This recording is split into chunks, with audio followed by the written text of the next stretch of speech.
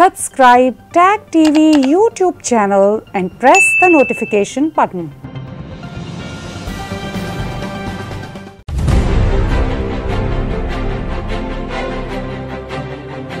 People have to live in unity. We are still in transition. Civil society has been decimated. Of course, we rely on media. And I think the government has not done enough. The international community has failed to respond. No place in the world is perfect. Yoga event is held here. Severe injustice and they should be stopped. We should raise our voices, condemn this brutal act.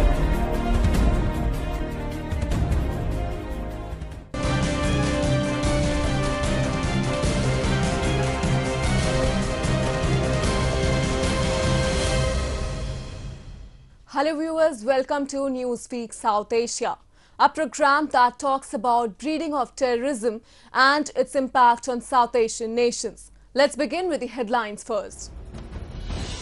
Terror infiltration bid into Jammu and Kashmir foiled, massive tunnel exposed. Terrorism is like a cancer that impacts all of humanity, says Indian Foreign Minister. And Afghanistan releases more Taliban prisoners to pave way for peace talks.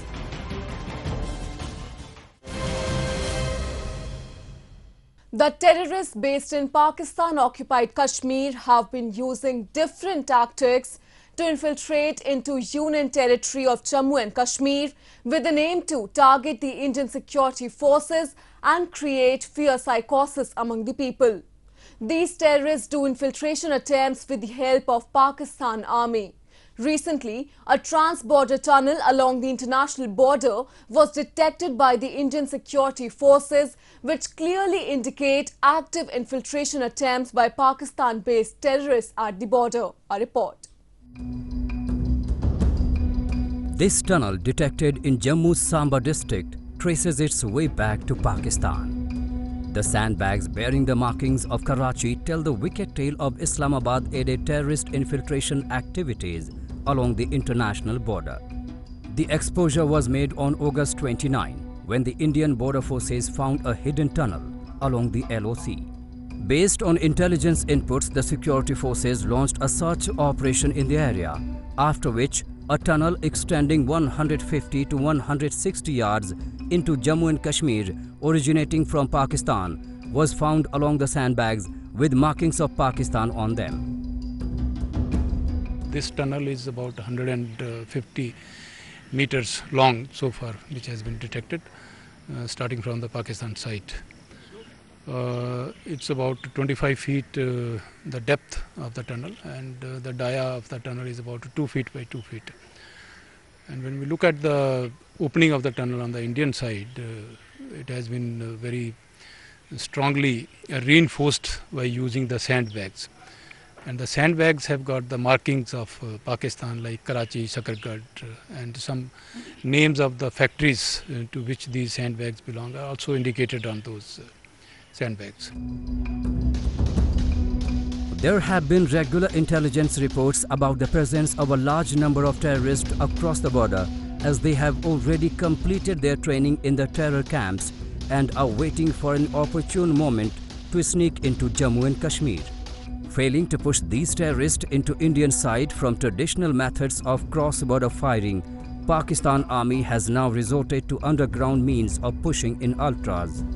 Jammu and Kashmir police have confirmed the role of Pakistan establishment in such tunnel makings, suggesting that this kind of appropriate designing of the tunnel using sandbags cannot be done without the help of Pakistan Army. These sandbags that are there, they have Sakargarh and Karachi markings on them. Now this sandbags has had twofold utilization. One was to shore up the entrance of the tunnel so that it would not collapse and no one would get to know that there is a tunnel over here. And second was that they were used to ferry out the mud that was they excavated from here and empty it out into the Pakistan land. Now this shows there is a direct link between one, the Pakistani Rangers, second, the ISI which plans this, and third, the Pakistan government, because all this thing, this sort of a tunnel could never be made without the active connivance of the Pakistani Rangers, the ISI and the Pakistan Army, and of course the Pakistan government. This is not the first time when a tunnel has been identified in the region. In fact, terrorists from Pakistan have been frequently using such underground paths to enter into Jammu and Kashmir in the last few years. Moreover, it has been observed that besides LOC, Samba and Hiranagar sectors along the IB have been favorite infiltration routes for Pakistan-sponsored terrorists. Masood Azhar's nephew, Omar Farooq, a key player in Pulwama bombing, had also infiltrated from Samba sector in Feb 2018 using a tunnel. However, efforts of alert Border Security Force troops deployed in multi-tiered counter-infiltration grid have once again foiled the evil design of terrorists in deep collusion with the Pakistan establishment. These tunnels they made just to send in their men and material undetected into the Indian territory, so that then they could create mayhem. And this is not the first time this has happened, because this is the fourth tunnel that has been discovered by the Indian authorities, and therefore we see that Pakistan is now hell-bent to go underground and send their militants like rats into the Indian territory. On their course of dismantling terror routes and terror networks from all fronts, Indian security forces also neutralized at least 11 terrorists in successive gun battles in Pulwama and Shopian districts of Kashmir. The operation comes at a time when terrorists have intensified attacks on village council members and other leaders in Kashmir. 5 have been shot dead in the past 3 months, prompting police to move 1,000 village leaders to high security zones. Frustrated by the rapid development and prevailing peace in Jammu and Kashmir, Pakistan is using all tricks in its book to unleash violence in the region. But vigilant Indian security forces have been successfully thwarting all its mischievous agendas. New Delhi has been constantly raising the issue of terrorism emanating from Pakistan and seeking world's attention for a collective mechanism to fight against this menace. In a recently held virtual seminar, India's Minister of External Affairs S. Jaishankar drew parallels between COVID-19 pandemic and the threat of terrorism, and urged the global community to come together to dismantle the structures supporting terrorism in the same manner in which it is confronting the threat caused by the novel coronavirus pandemic. A report. While the world is still combating the threat of COVID-19 with the hopes of having a vaccine soon, a massive threat called terrorism continues to prevail with no solution in sight.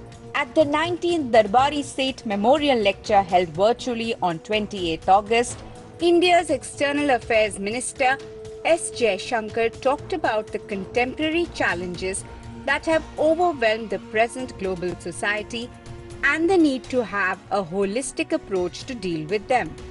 Talking about the challenge of terrorism, Jaishankar said it is a cancer that impacts all of humanity just like a pandemic. Terrorism was not born on 9/11, nor has the COVID been the only pandemic. We have long known intellectually that terrorism is a cancer that potentially affects everyone, just as pandemics potentially impact all humanity. And yet, in both cases, globalized focused response to either challenge have tended to emerge only when there has been sufficient disruption created by a spectacular event. Owing to the unconditional support of Islamabad, terrorists have been able to carry out several gruesome attacks on Indian soil. Incidents like the 2005 Delhi bombings, 26/11 Mumbai attacks,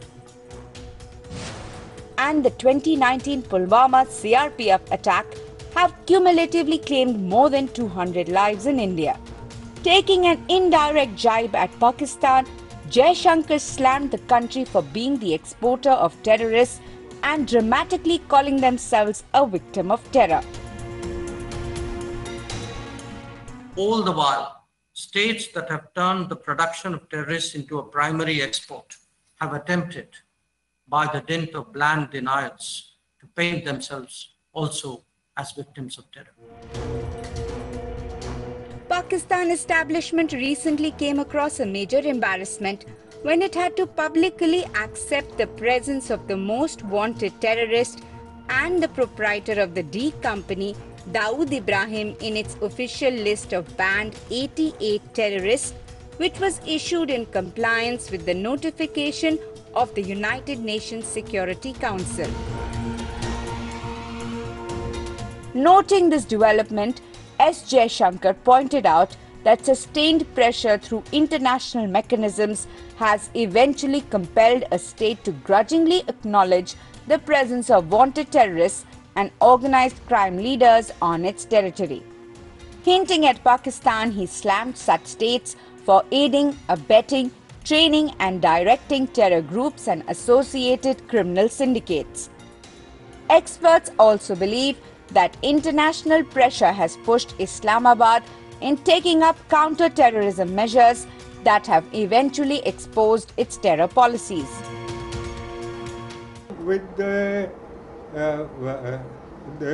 compulsions made on them by the international community, they have taken certain steps which has exposed their long time terror problems. And they are exporting terrorists and they have terrorists within, and India has been the prime victim of their terror.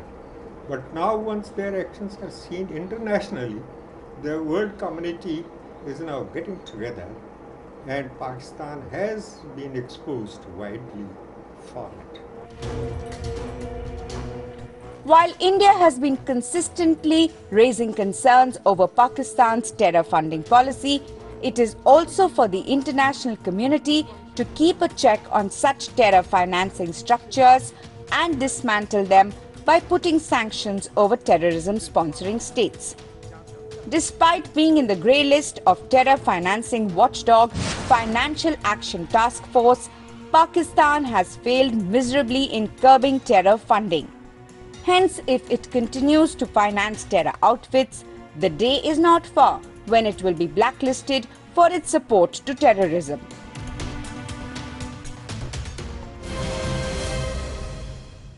After the months-long stalemate of intra-Afghan negotiations, the Afghan government and the Taliban finally agreed to initiate the long-awaited peace talks after resolving the dispute over prisoner release. However, the chances of peace returning to the war-torn nation are still hanging on a thread, as the Islamist group has not put a halt to its offensive against Afghan security forces. And now, with several news reports accusing the Taliban of blatantly violating the terms of the Afghan peace deal by attacking military bases of US forces in Afghanistan, the hopes for a successful peace agreement between the two warring sides appear even darker. A report. Frantic efforts are being made to clear the way for intra-Afghan talks, a critical next step forward in the execution of the US-Taliban peace deal. In the latest development, Afghanistan's government has freed all but 7 of the remaining hardcore Taliban inmates, whose release the Taliban had demanded as a precondition for negotiations. Earlier, Afghan President Ashraf Ghani was reluctant to release the remaining 320 prisoners unless the insurgents free the captured Afghan soldiers. Meanwhile, few more countries like France and Australia also urged Kabul not to release these prisoners as they have been convicted of serious violent attacks on foreign citizens. But now, as the last hurdle in the efforts to bring peace in Afghanistan has been removed, Afghan negotiators and Taliban are soon expected to open long-awaited talks in Qatar to negotiate a sustainable ceasefire and the political settlements to years of conflict in Afghanistan. Agreement that President Ghani has been forced to sign is not the best of agreements where Afghanistan is concerned. It is clear that he has signed this under duress to provide a face-saving way out for the Americans to exit Afghanistan without having to show the world that they have been defeated. They have not been defeated. The fact is They tried to defeat the Taliban and they have not been successful because their tactics and strategies, the Taliban will find the present Afghan government a very hard nut to crack. So if the Taliban believes that with the exit of the Americans, they have scored a great victory, they will find out this is not the case. Amid the United States' ramped-up efforts to bring the two warring sides on the negotiating table, the Taliban is not putting a halt to an all-out offensive on the battleground. The insurgent group agreed not to attack American and NATO coalition forces, but it continues to target Afghan forces. In a recent wave of violence, the Taliban launched a complex attack on a military base in the eastern city of Gardez, killing 3 police officers and wounding 5 others.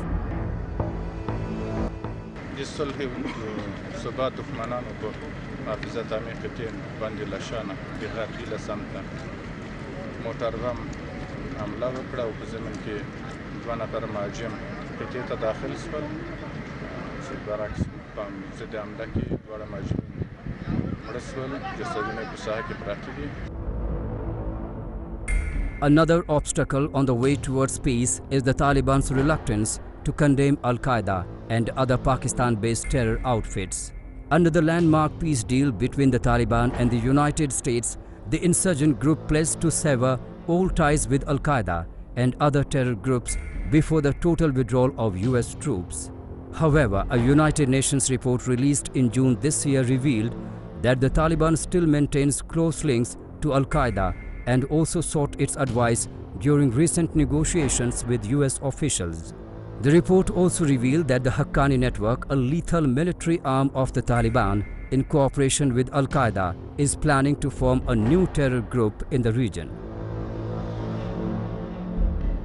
Now, where the Taliban is concerned, we know that they are aligned to the Pakistanis. Our worry is Taliban acting as a front paw for the Pakistanis, and they will do things which are not in Afghanistan's interest, they are in Pakistan's interest.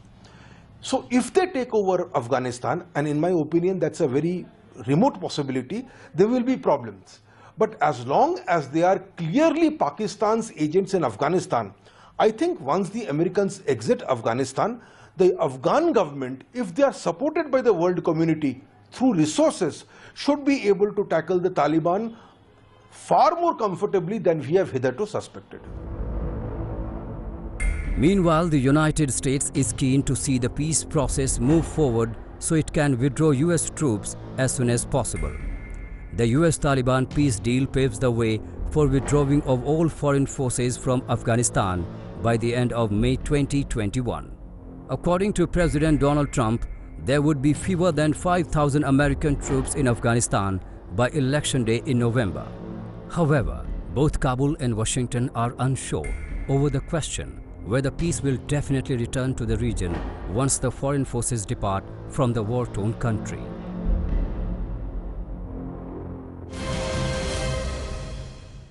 Let's now move to Pakistan, which has been facing major heat from the international community for its constant failures at fomenting terrorism. The country has been snubbed several times in front of the international community for spreading propaganda and lies, but has still not learned its lesson. In yet another embarrassment, Islamabad's attempts to get 2 internationals, Angara Appaji and Gobinda Patnaik, designated as terrorists under the 1267 Committee for Counter-Terrorism Sanctions of UNSC failed miserably, as the move was blocked by the United States, UK, France, Germany and Belgium. Earlier, they put a hold on the listing, demanding proofs, but Pakistan failed to furnish any evidence to back up its fabricated allegations. The move came after the New Delhi managed to get Jaish-e-Mohammed's chief Masood Azhar designated as global terrorist last year. And this is not the first time that Pakistan has resorted to false claims on international platforms. Earlier, it had conspired to get 2 other Indians designated as terrorists, but the attempt fell flat at that time too. To talk more on this, we are now joined by Mr. Rahul Bhosle, an expert in South Asian security issues. Mr. Bhosle, Pakistan has once again failed in its attempt to malign India's image at global level, as it could not garner the support of the international community on listing of 2 Indians as international terrorists. What exact situation do you see Pakistan finding itself in? Over the years, Pakistan has been trying to deflect the attention it has gained for being the hub of global terror, an exporter of terror, not only towards India but across the world. Towards this end, it has made many attempts, including abduction of our former naval commander Kulbhushan Jadhav from Iran, getting him into the Balochistan and the tribal areas, and has sentenced him to death under false charges.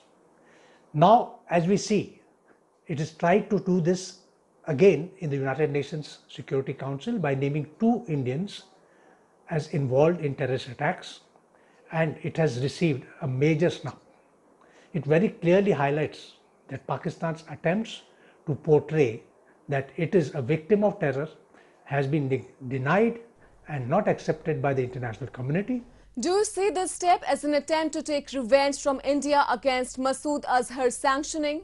There is definitely a sense one gets that this attempt by Pakistan to get 2 Indians to be named on the ban list by the United Nations Security Council has links with India's attempts to get Masood Azhar, the infamous terrorist leader of Jaish-e-Mohammed, banned by the United Nations Security Council.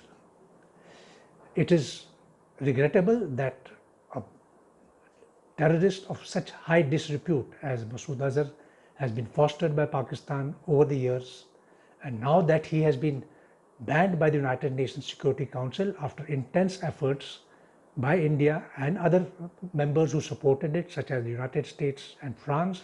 Now Pakistan has taken possibly a different stand, trying to portray that even Indians are terrorists and they are trying to export terror into Pakistan.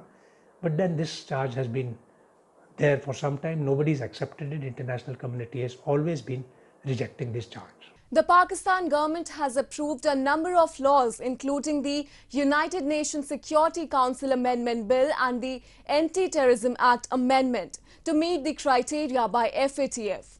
Do you think Pakistan is serious about taking actions against terrorism, or it will brush this off as a technical formality done only to keep FATF at bay, as the review is in September? In the last few years, Pakistan has been trying hard to get away from the grey list of the Financial Action Task Force. Recently, we find that the Pakistan National Assembly and the Senate have passed a number of bills which are related to the Financial Action Task Force. In an attempt, Pakistan is trying to get out of the grey list. Once it is, the other reason is because it is economically under very severe constraints. Even Saudi Arabia is now denying assistance to Pakistan. So it is important for it to get out of the grey list. And a number of bills have been now projected in the National Assembly.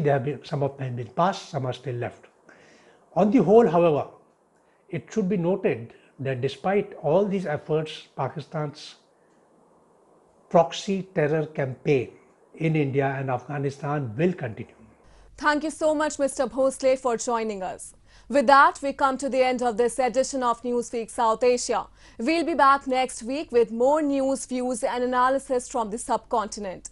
Meanwhile, do keep writing to us at nwsa@nin.com. This is Shreya Sabajay signing off on the behalf of entire production team of Newsweek South Asia. Goodbye and take care.